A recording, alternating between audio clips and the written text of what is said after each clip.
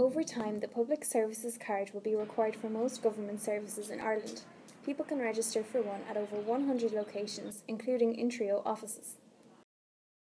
The government are planning a €200,000 advertising campaign for the Public Services Card.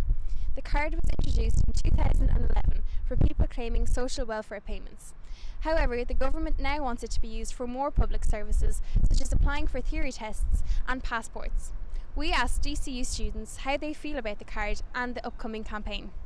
Kind of like a roundabout way of introducing a national identity card without calling it one, because they're like, oh, it's not a national identity card, but it's compulsory if you want to get anything like a passport or anything. A bit annoying, kind of, because you already have, like, I have my age card and stuff like that, so to have to get another card as well as that just to apply for like your theory and stuff, I don't know, it's a bit silly, like.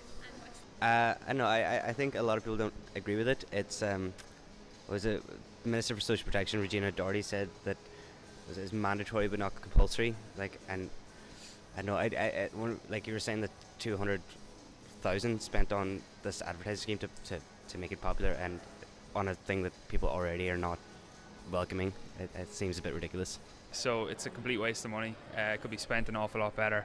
It's just causing more inconvenience for people trying to apply for these things. It's already a bit of a nuisance having to apply for them in the first place. Applicants must register online at mygovid.ie and then attend a face-to-face registration. Applicants must bring documents such as their passport, proof of address and birth certificate.